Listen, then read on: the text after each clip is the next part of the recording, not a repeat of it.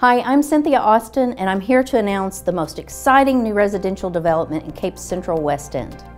Welcome to the Highlands at Hopper Crossing.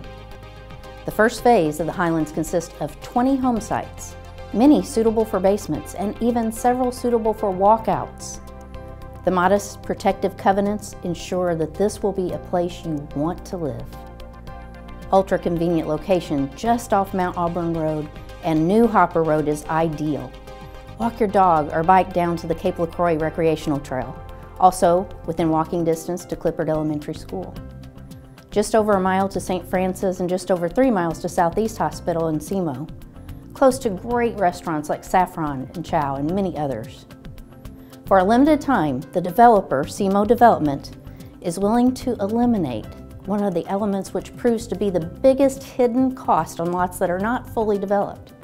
All necessary excavation and dirt material required for installing the footings and the foundation of your new home will be included and performed by SEMO Development. This guarantee is worth thousands of dollars.